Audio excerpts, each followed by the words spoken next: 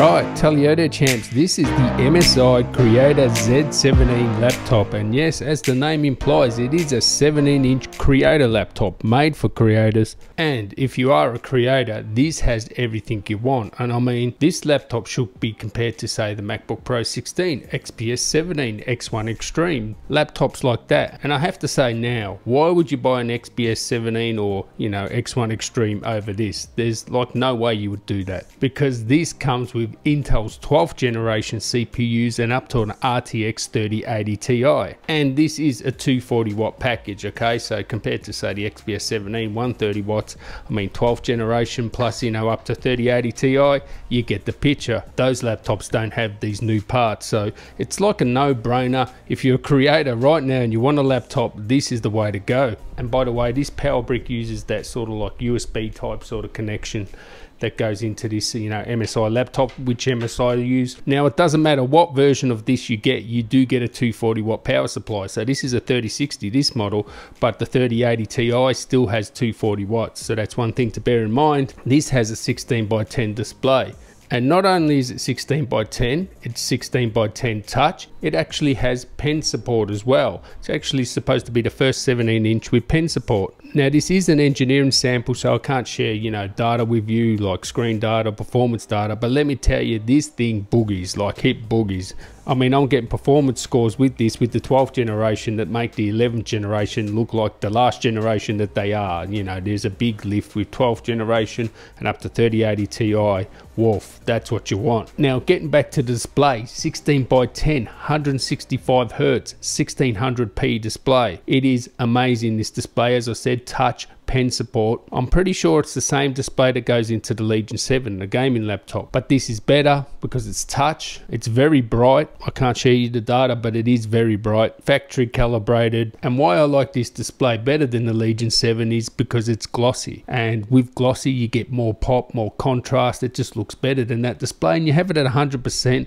It's good for getting, you know, content creation work done with 16:10. It's a nice resolution to have at 100%. It's really nice. If you're a creator, you're gonna like this. Other things, it does have a 90 watt-hour battery. It's supposed to have a per key RGB keyboard there.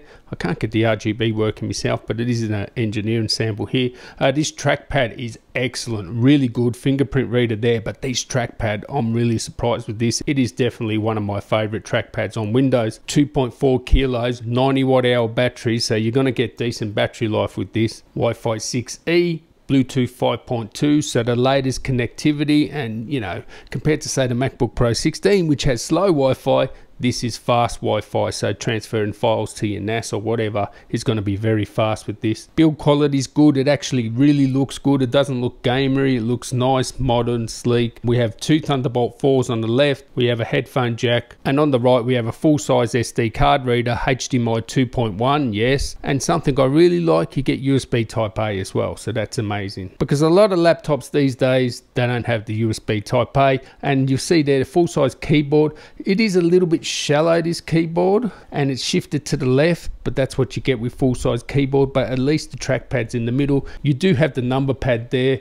Yeah, some people like it, some people don't. I don't like it. And the good thing about this laptop is it is cool. It actually is cool for a creator, thin and light creator laptop at 2.49 kilos. It is very cool. Of course, it's not like a gaming laptop. You know, the thermals aren't as good as that, but because it's an MSI, you get, you know, the heritage of the MSI gaming laptops in there. It has like 3 fans, like a copper heatsink, and actually DDR5 inside as well. So 2 slots there that you can upgrade. That's like gold DDR5. So yeah, I'd love to share a bit more performance data with you with this. It looks amazing, it performs amazing, I can tell you that at least. It is a great laptop. There's nothing really to pick on. The audio is good as well. It's not, you know, class leading audio, but it's good enough. And yeah, I like it. I would like to see like a 4K option maybe with the display, but you know, this display is awesome because it's 165 Hertz, so you can game on it as well. Of course, with a 3080 Ti and a 12900 or a 99,